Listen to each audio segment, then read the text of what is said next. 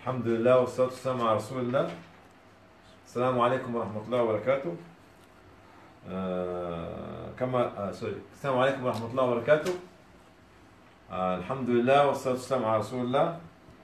السلام عليكم everyone, and I hope that you will have inshallah a very successful, fruitful, prosperous, peaceful, stable 2017. This is our first communication in English in 2017 after Christmas and New Year. We need to start with remembering my golden or magic Tuesday, which was 3 days ago. Tuesday 1984 was the day that Islamic Leaf was born, 33 years ago. And Alhamdulillah that Allah has given me the life and the ability to live, to see Islamic Leaf after 33 years. We started 33 years ago on the same golden magical Tuesday, 17th of January, with 20 pence. Today, Islamic Leaf, alhamdulillah, spent over £1 billion in many countries, responding to many disasters.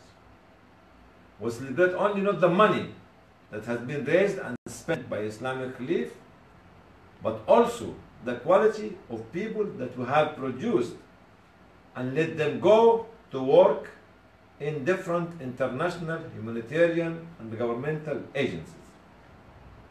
Not only that, but we managed also to create a new climate, a new atmosphere to allow organizations from the south and the east to be a real partner with the organization from the north and west. We managed to bridge such a gap and build the bridge between the international community in the west and north and UN agencies and such small local organizations from south and east, as well as Muslim charities. This is why we say that Tuesday, 17th of January 1984 was the birth, and 3 days ago it was the 33rd anniversary of such a date and a day. So this is a blessing from Allah subhanahu wa ta'ala that He has given to somebody like me and others who show or have seen the birth and the continuity over the last 33 years. Today we are talking about different subjects altogether. The subject is about technology and about social media. But let me make a statement that we believe in technology, we need technology, and we need to use social media. But not to be used by social media and technology. We need to master and to be in control of our technology and not being controlled by the social media and technology. We don't want to become slave of such technology and social media. But we are very strong believers.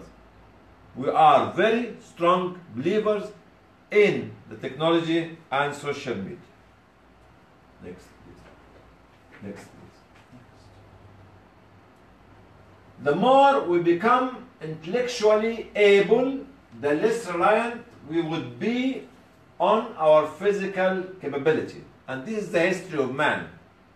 The more we become more intellectually able, the less reliant we would be on technology, on our physical, no, not technology, on our physical ability and physical power. Next, please. When we look at such images, this is few thousand years ago when we were relying mainly and heavily on our physical power. So we used to walk, do everything manually, plant everything manually, and build our houses by our own hands, and travel either on foot or horseback or other means of transportation. That's why our physique was so strong. Next. The more we become reliant on technology, the less our physical power became. That's it. Our body is not as strong as it used to be because we start to have some sort of technological ways of controlling and managing our life. This is another, maybe this is 30, 40 years ago, and this is the shape of human being in the 50s, 60s, 70s. And this is what we can see nowadays or in the future. Totally managed and managing by technology. Totally managed by technology. So we don't rely heavily on our physical power as it has been happening in the good old days. That's why when God has created Adam, alayhi salam, peace be upon him, his height was about 60 arm length, which is equivalent to 40 feet. So that's why he was so strong, powerful, and tall to enable him to establish life on earth. But now this is one of the sons and daughters of Adam, which could be 4 or 5 feet foot long.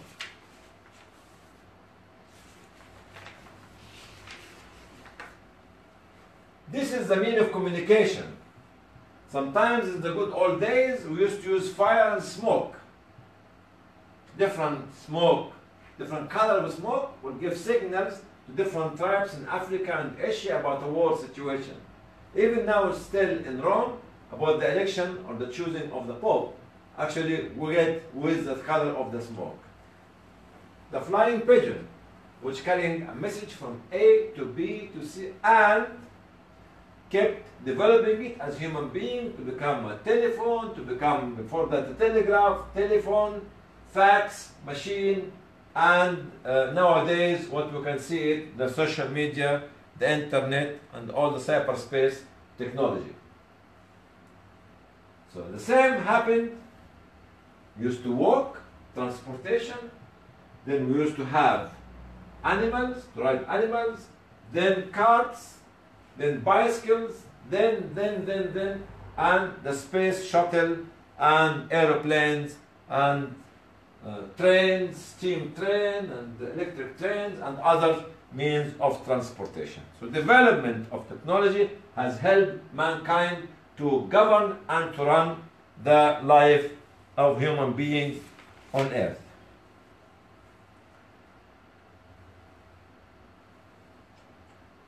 What harm can be caused by technology, especially the social media? First, losing our ability to focus.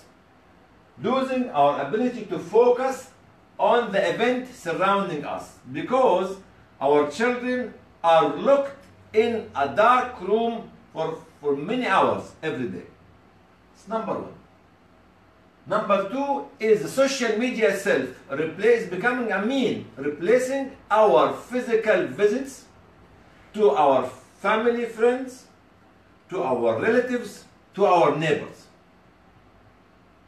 We are now replacing such a physical visit by sending a message or putting a like on the comment on the Facebook. Okay? Risk of rapid and controlled changes. There's too many things have been happening on the social media and you cannot be in control of it. Reducing societies from societies into individuals. Because when we are locked in such a dark room, we think that this dark room we are sitting in is our society. It's only a window. It's not the society. So reducing the whole society, the communities, the nation, the country, the state into small individuals. could be controlled very much by the technology of social media. Increased dependency syndrome. We cannot function without it. We became imprisoned in the technology of the social media. We become like totally depending on it in everything. Okay? That's why this kind of slavery, we need to discuss it later. Next one. Okay. Many strange and weird ideas coming to us from different parts of the world without knowing and vetting who is behind it. Okay? Many new celebrities that being created by the number of likes they have on the social media. You have 1 million likes, I have 50,000 likes, she has 2 million likes. What likes means? What the like means makes you a celebrity. Whether you are a scholar, whether you are a star, whether you are whatever you are. It is a tick box, make me or you celebrity. Negative effect on the languages we speak. We lose our original languages, the Latin languages, English, French, German, and others, the Arabic, Urdu, Bengali, Gujarati, and we create a new language which does not have any root, to spoil the original language which has been used in the text books that Allah has revealed to humanity. The values, our manners, our culture, our ethics, because we're being bombarded by many new, strange, ethical values that have been liked by the many, that we don't know it is origin or the origin of the people who likes such values or culture. Most importantly, the rise of cyber-related crime, trafficking, terrorism, extremism, radicalism, everything you can imagine is coming, what you call it, rise of cyber-related crime rates and the emergence of online piracy. Nobody has a copyright of him or herself on what they produce. Everyone is actually copying it. Even I experienced the statement that I have written recently in Arabic and English. Okay? And I found one of my friends who is not an Arabic speaking at all, and I know him very well. He put it in his Facebook to get 300-400 likes without acknowledging. I'm not somebody who was actually fighting hard to being acknowledged, but the least, I put it 3 days ago, and my friend has put it the following day as his statement. This is something which is hurting, especially if it's a book, if it's a piece of poetry, if it's an art, and nobody knows how can you protect such pirates from taking it. Okay? My advice now is do not become a slave to the technology. This is the talk of today. How we must learn to stop using it for an hour or 2 hours every day. Switch off. Switch off 1 week, a month, or 1 week every few months, or get out to some place which you cannot use technology. This is number one.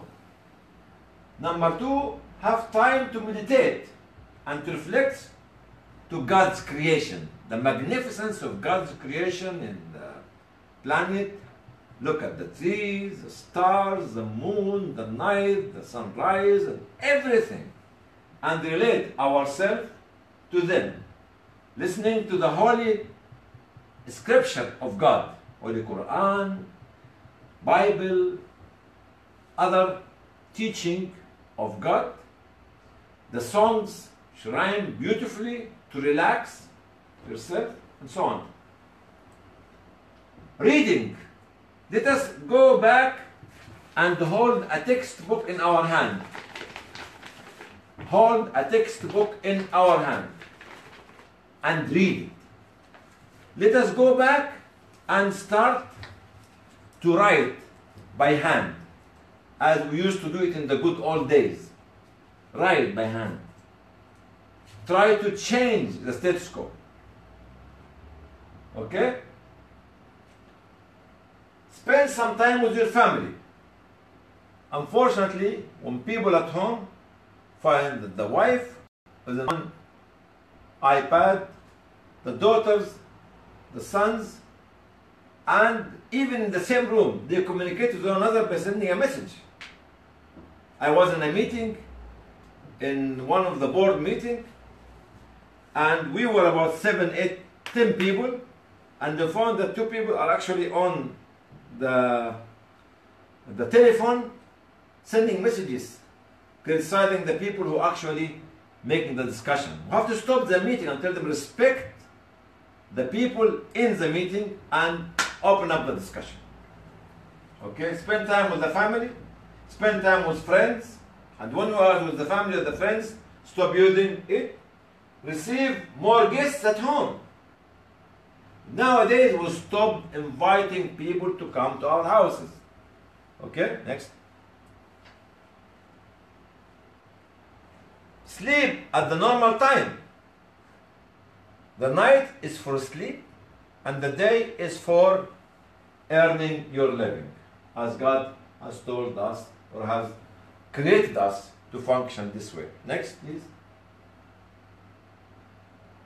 Visit historical places, such as, this is when you look at the ancient Egyptian civilization, it's not just statues or temples or tombs or color or sphinx. No, it is science, technology, very advanced to our time. We have to see how those people have managed to build such civilization and to learn to be more advanced than them. Also, visiting the cemeteries, the graveyards. This is the only place which is guaranteed for all of us, and none of us will escape living in it. It's not only for a day, or a week, or a month, or a year, but could be for years, for hundreds of years, or for thousands of years, or forever, as we believe in it. And this word is forever, could be for as many thousand years as will be. So we have to prepare ourselves to such a time when we are going to lie down in such a very narrow, dark, damn place. To remember our origin and our future. They bring it back. Traditional markets. Why I'm talking about traditional markets? Like cattle market, like seed market, like second-hand clothes market, to reflect and see how the other members of our community and our society are living in a very traditional way of life and managing to create the informal economy, which could be in some countries 40 to 50% of the economy of such a country. Next, please. Exercise. Go out if you are an old man and a woman and walk every day, or run every day, or swim if you are actually swimming, if you are a member of a club or something. Go and do swimming every day or every other day. Have a shower every day to refresh yourself. In certain area, they might not have the privilege of have swimming or jogging or even have a shower, but have some of this. Use public transport, more public transport than actually your private vehicle. You know why? To interact and to connect and listen to the people and to be patient to what they say and learn from them. If you are in the car by yourself, yes, it's good, but you do not learn more than those people who are actually interacting with other members of society on a bus, on underground, on a microbus, whatever you call means of transportation. Okay. Volunteer. Be an active member of the society. Go and help the blind, the disabled. Go and clean the window of your neighbors. Go and visit the sick in the hospital. Be a volunteer of any social activity, whether in the country itself, whether in the neighborhood or abroad.